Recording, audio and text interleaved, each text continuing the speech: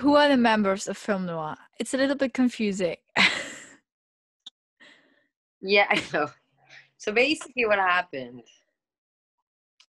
is at this point, we've got, so my brother and I, then we've got Mathieu, who's a drummer, then we've got Martin Roquia, who's the guitar player, and then Victor Le Dauphin, who's the bass player. But previously, we had Virgile Arndt at bass, and we had Guillaume Rotier at the drum.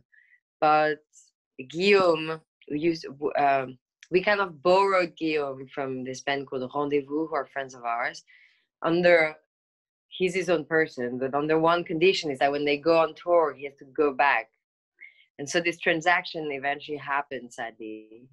And then he had to go on tour with Rendezvous. And then, so we needed someone at this point, and so we went with his best friend. We still keep it in the family. And then Virgile, we played together for a while, but he also had another project with his brother, which he then really wanted to pursue, and they moved to LA together. And then we were like, he couldn't match the two, and that was fine. And I think that's why.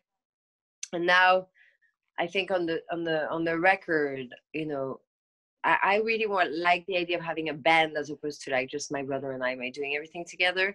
And even though we kind of are the initial thing and we write a lot of it, we try and now get the musicians more and more involved, because they really kind of like make the songs better anyway, and they have since the beginning.